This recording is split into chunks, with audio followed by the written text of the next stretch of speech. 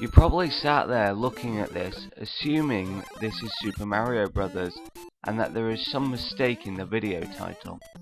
There is no mistake.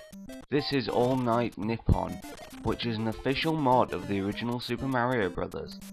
But it was only released in Japan on the Famicom. What exactly is All Night Nippon? Apparently it's some popular Japanese radio show, and this is a promotional piece. A few of the enemies are said to look like the disc jockeys, and that's pretty much it. Aside from that, and a few other minor differences, this is Super Mario Bros.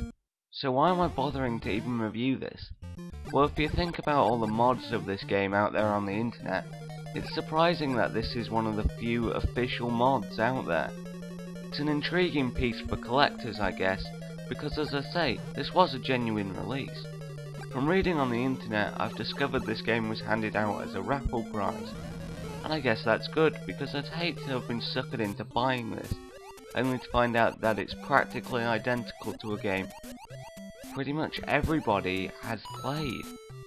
In terms of gameplay, I really can't fault this game though, because it is just the same as the excellent Super Mario Bros. So as pointless as this game is, it's still technically a fantastic game, because all those great platforming pieces are here intact.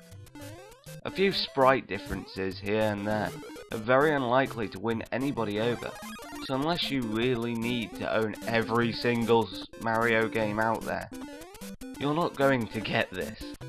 So, All Night Nippon is totally needless, and nobody in their right mind is going to get this.